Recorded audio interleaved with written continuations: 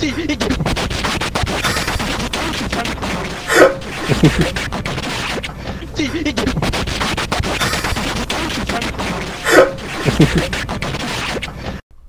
what's up everybody? Black Ninja 797 here, and welcome back to another video, guys.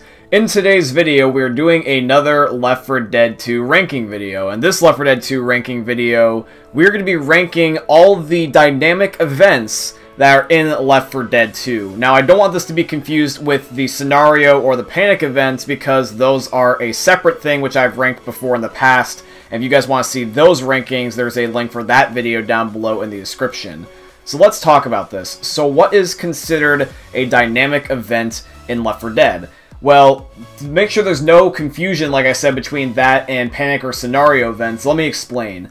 The way that I am ranking them for the sake of this video, a scenario event or a panic event is anytime that you summon a horde, but however though, when it comes to a dynamic event does not require it, but sometimes it can happen. I will elaborate on this more as we go along, but I just want to let you guys know that just straight off the bat, so you guys don't think that this is just essentially a duplicate video of my scenarios ranking video.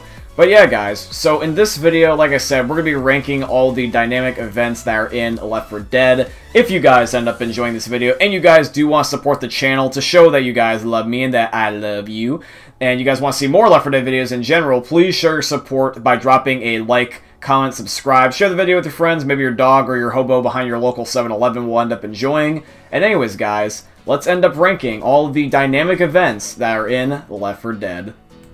Alrighty, guys, so coming in at our very first spot, this is going to end up being the rainstorms that show up on Hard Rain and also the passing. Now, I have read your guys' comments, I always read your guys' comments, and I heard that some of you guys like Hard Rain for this specific element. A lot of you guys like the challenge that Hard Rain provides, and you guys enjoy the immersion and the realism that in turn comes with the rain on these maps. Now, I'm not saying that I blame you, I definitely can respect that opinion, but however though, that's just simply not my opinion, so hopefully you guys can respect that back at me.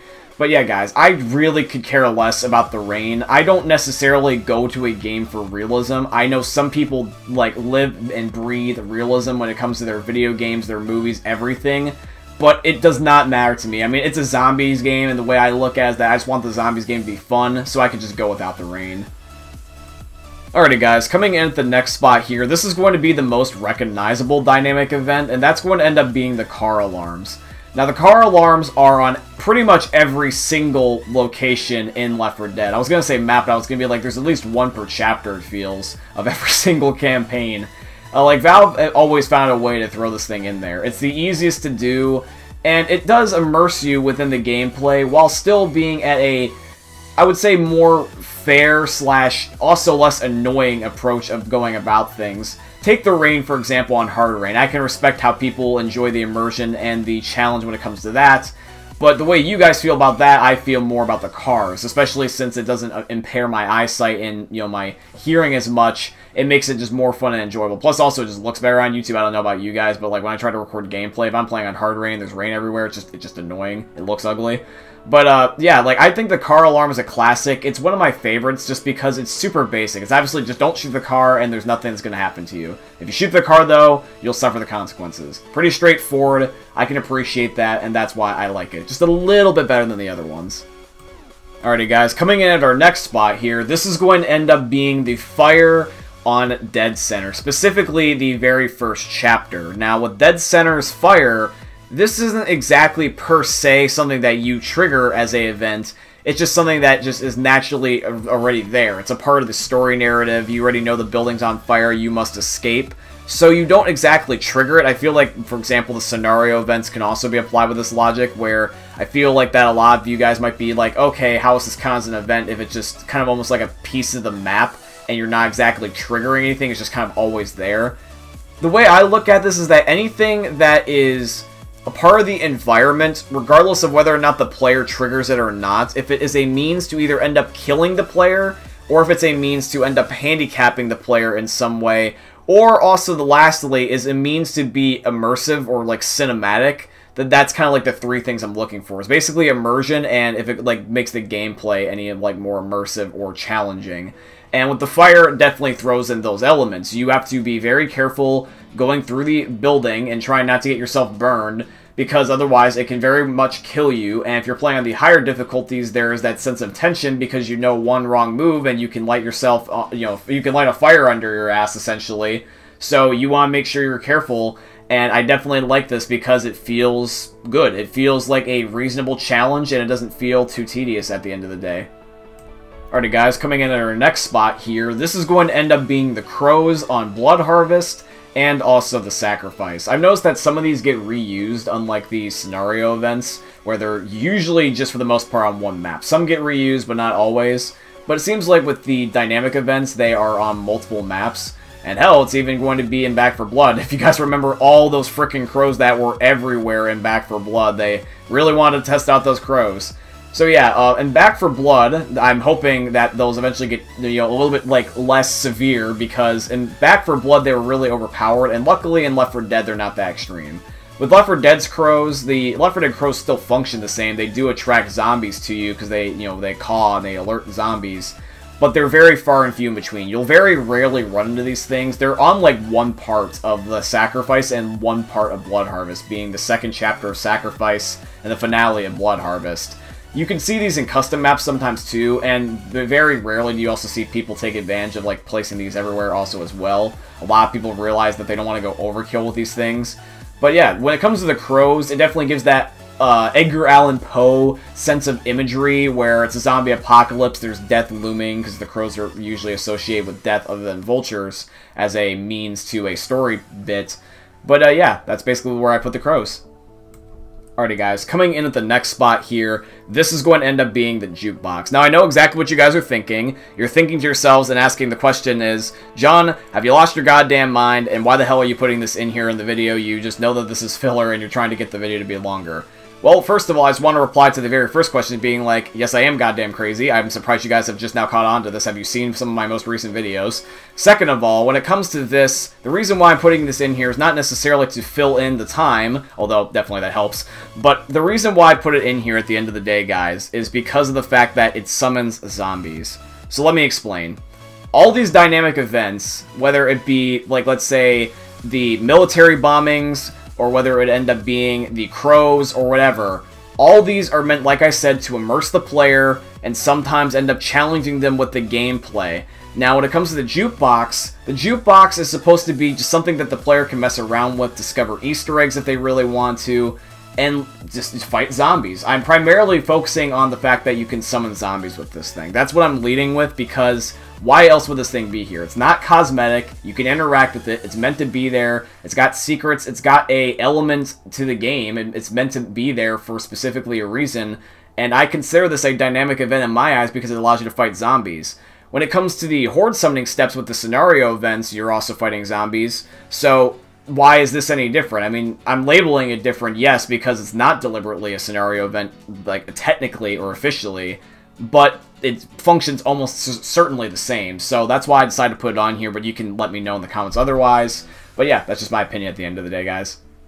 Alrighty guys, this next spot is actually going to be within the same vein as the last one, and for this spot, this is going to end up being the wedding song on The Passing. So when it comes to The Passing, on the very first chapter, we know that there is the witch in the bridesmaid's outfit, and the witch got left, when she was a human by, I'm assuming, her, husband at the time, and she ended up becoming a witch during the apocalypse. Now, if you go up to the one radio that's at the wedding itself, and you end up playing it, you're going to piss off the witch, and she will automatically attack you. You don't have to do anything to provoke her other than just play the music of a bad memory, and therefore she will attack. It's kind of funny. I guess that means that the story, unless this is literally just for the sake of gameplay purposes, but that means that the story means that the witch or any of the infected can recall their old memories, which is kind of interesting. But yeah, guys, that's where I'm ranking this.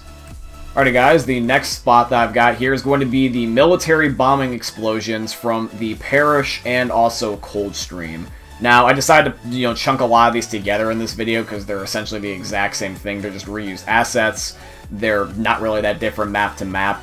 So yeah, I'm ranking the Parish and Coldstreams together. Anytime the military explosions happen, it definitely will give you that sense of realism. It will give you that sense of immersion. They're never going to end up being really a threat to you, other than, like, for example, with Coldstream, where, like, the debris can end up happening to land on you, or if you ended up having a zombie, you know, getting alerted by you. But that's really the only thing. This will very rarely get you killed. This will very rarely get you in trouble. But it's just cool that's there. I'm just glad that it exists. Now see, this is actually a perfect example about why I had this become a separate list from the scenario or panic events video. Take the gas station on No Mercy. You can shoot the gas cans, or just anywhere on the gas station at No Mercy, and the whole entire thing is going to explode. It's going to like burst into embers and flames, and the whole thing will literally blow up. Now, funnily enough, this doesn't summon the horde that is within this chapter. It's actually the giant little window cleaner scaffolding thing that's right next to it, and for some reason, even though that has little to no noise in comparison to the giant explosion that you just made, this is somehow the thing that summons the zombies. It's so stupid. I always point this out to my friends and be like, dude, how the hell is a gas station explosion not give you away? But as soon as I decide to, you know, use the windshield wiper thing, or the window cleaner thing, I'm automatically alerted to every single zombie within the whole entire goddamn world. It just makes no sense. Alrighty guys, we're down to our last two, so coming in at number 2, this is going to end up being the tank that is summoned on the second chapter of Coldstream. The one where he ends up jumping off of the hill and onto the highway and throwing a rock at you guys. Now this could just be any ordinary tank fight, kind of similar to the one with the train car tank on the Sacrifice, but I'm classifying him in this on his own list, for the Coldstream one at least, is because he throws the rock, and it's so intentionally meant to end up being a dynamic event. You can tell from the setup alone. The way that this is meant is to make the player realize that, oh shit, this just got real moments. And that's exactly what it feels like every single time. And I remember the moment that I played this for the very first time, that's exactly what happened to me, and that's why I love it so much. But guys, there's still one more event left that is near and dear to my heart. It's my absolute favorite dynamic event of all time, because I love this, the cinematic of this. And you can already see that it's loading up. But I'm just going to let the actions and just let it speak for itself by me just showing you the clip outright and explaining it afterward.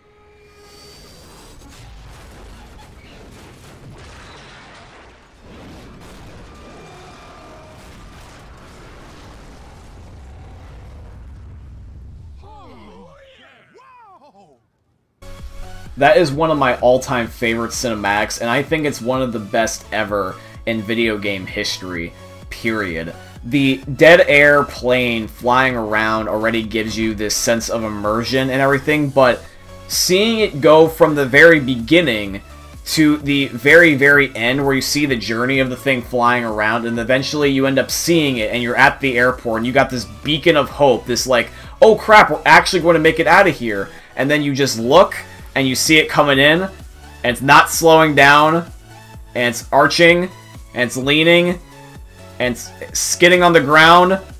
It goes face up, and then boom, explosion, and there's nothing left.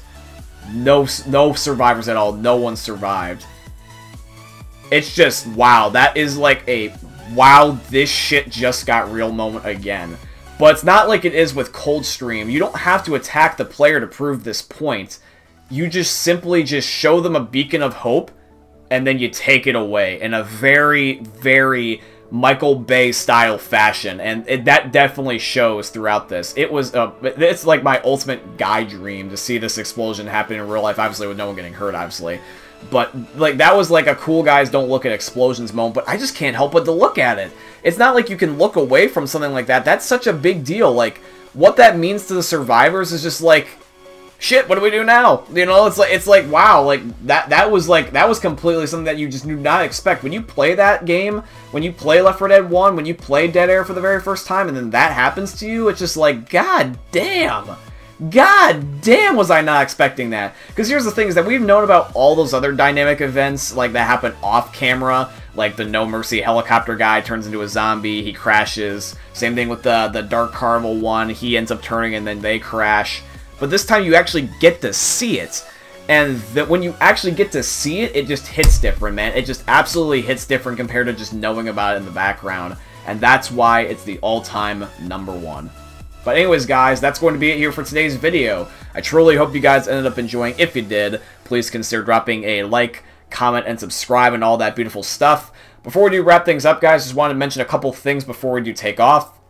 The very first of those being is that I do have several social medias outside of YouTube that I would recommend that you guys take a look at, or at least, you know, take a peek at, because I have a whole bunch of stuff that I do outside of YouTube, such as a Twitch channel for live streams. I just tweet about my personal thoughts and memes on like my Twitter and Instagram, and I also do have a Discord full of fellow meme lords like you, and I would like to get to know you personally more off videos and off streams, so feel free to peek around there. I don't think you will regret it at all. In fact, I think you're going to be actually very pleased at what you find. And also, lastly, is that I do have a supporter creator code now with Epic Games, guys. They are now my very first sponsor. And I wanted to just encourage you guys to please use code BlackNinja797 in all caps in the Fortnite and Epic Games item shops. That'd be very much appreciated. I have the ability to end up being able to help my channel and support the stuff that I do and my content when you guys be able to help me out like that. So anytime any of you guys use those codes, end up just sending me a screenshot and I will definitely most certainly give you a shout out as a means to say thank you.